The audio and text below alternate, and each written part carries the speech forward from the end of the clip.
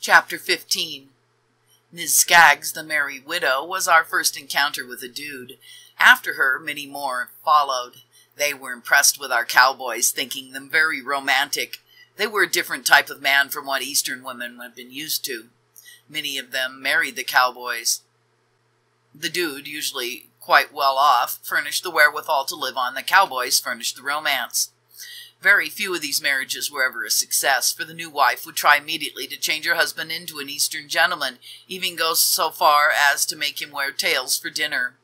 I could never understand why a woman would marry one type of man and then try to make him into something completely different. Goshi's prediction about Hi were right. Hi did make plenty money in his riding stable. Then the inevitable happened. A wealthy divorcee fell in love with him, and they were soon married. She bought him one of the P.F. Company's ranches on the east side of Tool Mountain overlooking Pyramid Lake. They built a 13-room ranch house with 3 bathrooms, and of course Hi dressed in tails for dinner. They lived a drunken and hilarious life for a few years, and then one morning they found dear old Hi dead in his chair.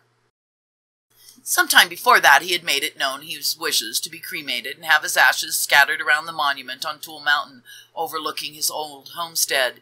In Hi's brief access to wealth, he had never forgotten his cowboy friends, so now his widow, May, wanted to continue in their good esteem. She made quite a feat out of the funeral ceremony of scattering the ashes. Every cowboy in the country around was there on horseback, as this was their only means of transportation. It was 6 miles up the steep, tortuous trail from the ranch to the top of the mountain. We must have made a queer-looking procession going up that trail. The ashes had arrived by mail from Sacramento, where the body had been shipped for cremation. First in the funeral procession was an old-timer of a cowboy named Johnny, a very good friend of Hi's. He carried the ashes and led Hi's saddled, bridled, and riderless horse, with Hi's beautifully tooled leather boots hanging backwards on either side of the saddle. Then came the tipsy widow, and while it was yet only 10 a.m., she was already imbibed too freely. Then came the rest of the mourners and the near relations, followed by a motley crowd of cowboys, sportsmen from Reno, neighbors, and friends. As we passed through the ranch gate, one of the cowboys, who was a little tipsy also, took it into his head to give Hi a farewell salute and fired his gun several times into the air. This frightened Hi's riderless horse, which began to buck and tear around. While he was still bucking, he managed to get the lead rope under the tail of Johnny's horse, which also began to buck, nearly unseating old Johnny, who was trying to calm his horse, keep a tight hold on the ashes and lead rope, and at the same time trying to stay in his saddle. With 2 horses carrying on, the empty boots and Hi's saddle flapping up in the air, and the antics of Johnny's horse was going through, and the cowboys ki-ying in the background, yelling, "Stay with him, Johnny, stay with him!" It was a hilarious scene for several minutes. Eventually, we were able to calm the horses and wound our way slowly up the mountain. Arriving at the monument, May and Johnny dismounted and walked slowly around and around the big rock pile. Everyone began to sing, "When it's roundup time in Texas," only we changed the words a little. "When it's roundup time on Tool and the bloom is on the sage." We all intoned it mournfully. As a strange coincidence, the yellow sagebrush that blooms in the fall was in full flower. Round and round we rode, following May and Johnny, singing cowboy songs all the while.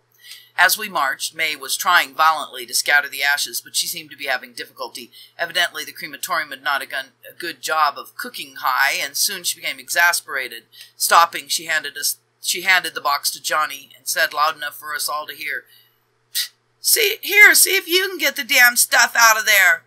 It was no easier for Johnny to remove the ashes and bones, for they were bones, and are bones lying there to this day.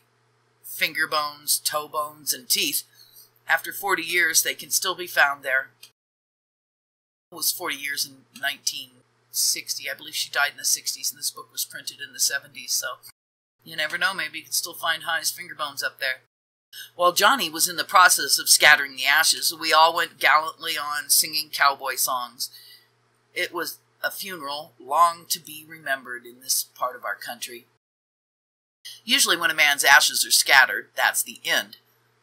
But May wanted to do a little bit more for Hi. She had a silver plaque made with his name engraved on it and placed it at the foot of the monument, intending to have it cemented on. She never got around to doing it. A sheep herder coming up on the plaque stole it, thinking he could get some money for it. Finding it had no commercial value, he brought it back. 2 years later, while riding on the mountain one day, I found it lying several hundred yards away from the monument. I picked it up and placed it at the base where it originally had been placed. On my next trip, I took along some cement and fastened it securely to the monument. May didn't have long to grieve over High, for in a very short time she had drank herself to death. Her body was shipped east and was accompanied to the depot by only one attendant, for we all felt she had been the cause of our beloved High's untimely death. There was only one dude in a cowboy marriage that I know of that was a success. A very dear cowboy friend of ours fell in love with a dude from Chicago and soon married her. I think the success of that match lay in the fact that the cowboy refused to change his way of living. He always said, "By God, she married me as a cowboy, and a cowboy I'll remain." And he wore his Levi's to dinner. They had a little girl who miraculously grew up a talented and accomplished young lady against great odds. Her father liked to dress her in Levi's, checkered shirts, and big hats. He taught her to swear and use rough language like the cowboys. On the other hand, her mom liked to dress her in puffy ruffles and take her to social affairs in Reno. One day, while dining at the Riverside Hotel with some Eastern friends of her mother's, one of the women was making a great fuss over the little 8-year-old, saying what a darling little girl she was.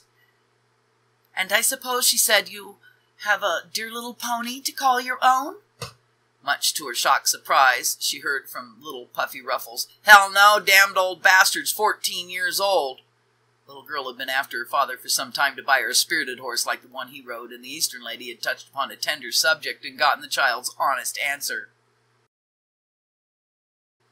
It had been years since we'd filed our claim on Tom's desert land, and we had made many improvements.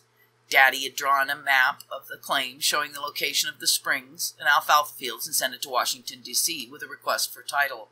Several years passed, and we wondered what was holding up the title. We were getting a little worried about the delay, when one day a man drove out in a big car and came to the door acting very officious and stern, and inquired for Mr. Olds. Daddy had gone to town that morning with the team and wagon, and I told the gentleman Daddy wouldn't be back for 3 days, but perhaps I could answer his questions.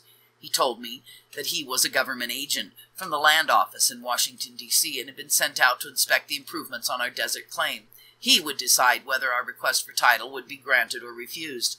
I gladly and rather proudly showed him around the land. I took him to our tunnel and had him walk back into it, and I showed him the irrigated fields and the fencing.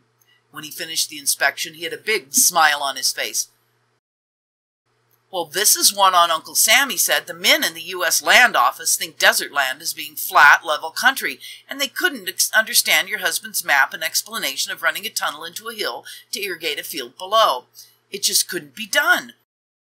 After waiting and debating it for 3 years, they had sent this man clear across the country to evict Mr. Olds from that land. Then he added, "I just wish I could show the fellows in Washington your tunnel in that alfalfa field. I guarantee you'll receive your title as soon as I get back to Washington."